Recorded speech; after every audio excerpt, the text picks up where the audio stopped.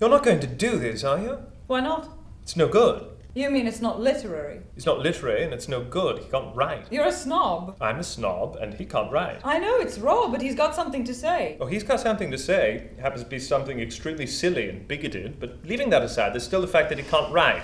He can burn things down, but he can't write. Give it back. I shouldn't have asked you. Oh, for God's sake, Annie, if it wasn't Brodie, you'd never got through it. But it is Brodie. That's the point. 2.5 years ago, he could hardly put 6 words together. He still can't. You pig. I'm a pig and he can't write. I'll smash you one. It's you who's bigoted. You're bigoted about what writing is supposed to be like.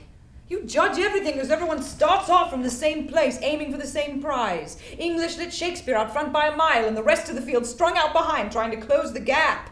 You all write for people who would like to write like you if only they could write. Well, screw you and screw English lit! Right. Brodie isn't writing to compete like you, he's writing to be heard. Right. And he's done it on his own. Is he? I can see he's done a lot of reading. You can't expect it to be English lit. No.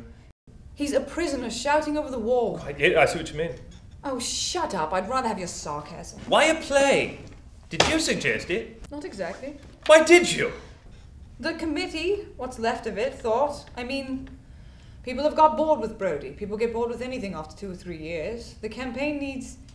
A shot in the arm? No, it needs... A kick up the For arse? Christ's sake, will you stop finishing my sentences for me? Sorry. I've lost it now. The campaign needs. A writer is harder to ignore. I thought TV plays get talked about, make some impact. Get his case reopened, do you think? I mean, Henry, what do you think? I think it makes a lot of sense. No, what do you really think? Oh, really think?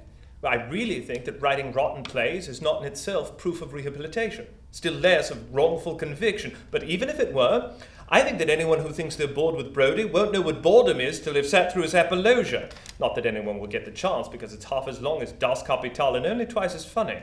I also think you should know better.